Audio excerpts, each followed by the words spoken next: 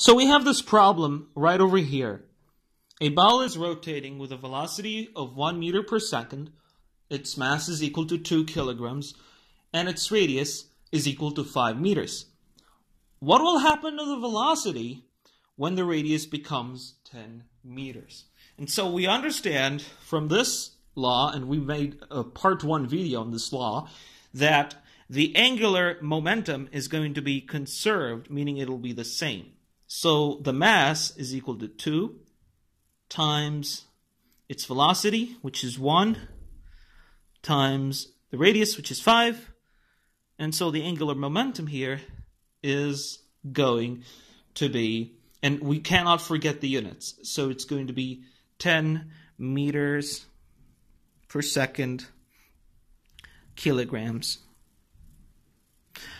Okay, so now that we've gotten over this, we need to understand what is going to happen to the velocity when this changes. And so we're going to have p is equal to 10, and we're going to conserve that. So 10 is equal to the mass, which is not going to change, the radius, which we say is going to change, and the velocity, which is unknown. So we don't know that. And so since 2 times 10 is equal to 20, and this is our new velocity here is equal to 10, obviously our new velocity is going to equal 10 over 20. It's going to be 1 over 2 meters per second.